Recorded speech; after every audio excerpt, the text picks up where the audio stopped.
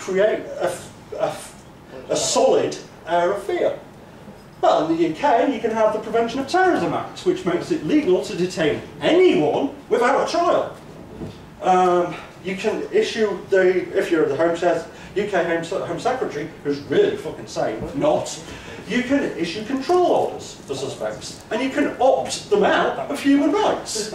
You say, oh, you appear to be brown and into Mohammed. Sorry, you're not human, therefore you have no rights. I'm the Home Secretary. Now, you can also hold people for 14 days without charge and without access to a legal counsel. You can, that bill, the counter-terrorism bill has now gone through, which increased in term. There's also something called Section 37 of the Police and Justice Act in the UK, which is, a person is guilty of an offence if he supplies, because there are no women that do this, supplies or offers to supply any article believing that it's likely to be used to commit or to assist in the commission of an offence. What they mean by that is if you write a exploit that's used in an attack, your fault. Not the person who used your shit, your fault. You know, we're following Germany down the crazy path of nobody's allowed to publish research anymore. It's fucking fantastic. I love being in the UK. That's why I'm moving to fucking Greece. So, in the UK, we've got an ever-increasing surveillance state. You know, there are now plans to allow UK government agencies to access all your comms. Not that, you know, they're not doing it anyway, but, you know, will that make it legal to do it? We've got an ever-increasing array of laws. We've got arbitrary censorship, you know. See the Pirate Bay for proof. You know, we don't like the Pirate Bay, we'll turn it off. Where you forgot about properties, sorry. And if I go to the pirate party and just down that shit from there, sorry. Buy the best. Yeah, exactly. Sorry, technology is hard, isn't it? We also, however, have terrorists. So we've got all these laws and all these cameras and all this censorship. We also have terrorists. So this shit's working then. Now, the point is, in Russia, you can't buy a prepaid SIM. That's been debated in the US, and if it happens there, it'll happen in the UK, I fucking guarantee it, and at some point it'll happen here.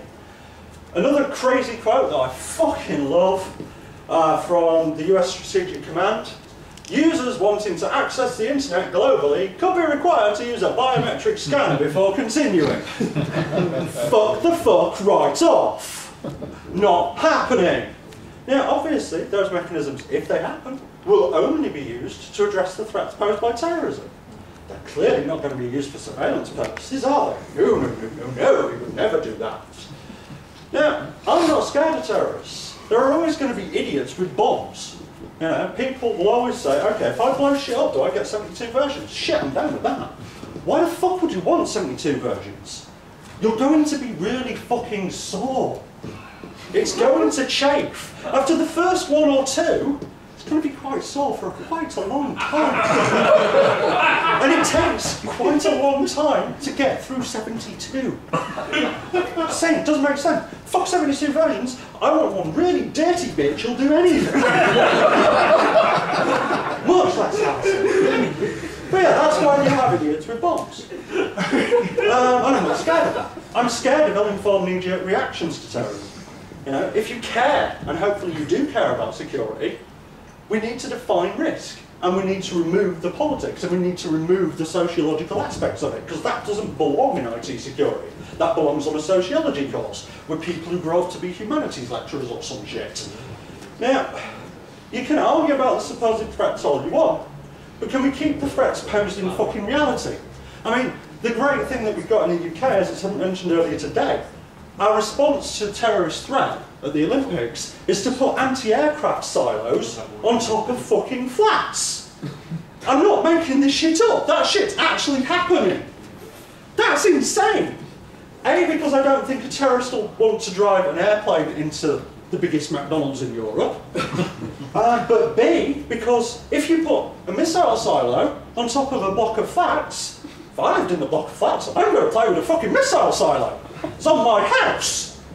Now, what you've got to ask yourself is how many proven attacks by terrorists, not rogue states, terrorists, have there been?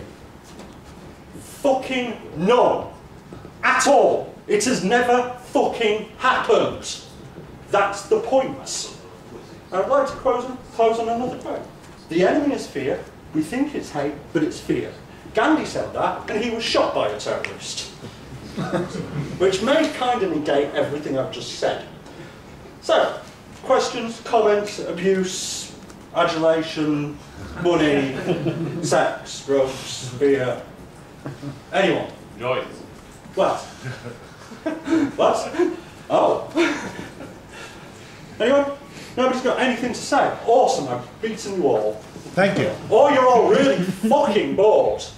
So, I'd like to thank conference organisers, blah, blah, blah, blah, blah. Obrigado to you for listening. Thank you to terrorists and politicians for being the same, one and the same. Can you please share a few 0 days with us? I said there will be no 0 days, didn't I? You weren't here for that bit because you turned up late. So, if you want to hire me, you can. I am available for pen tests, code reviews, bar mitzvahs and children's parties. You can. Thank you very much for your time. I'm now going to the fucking beach!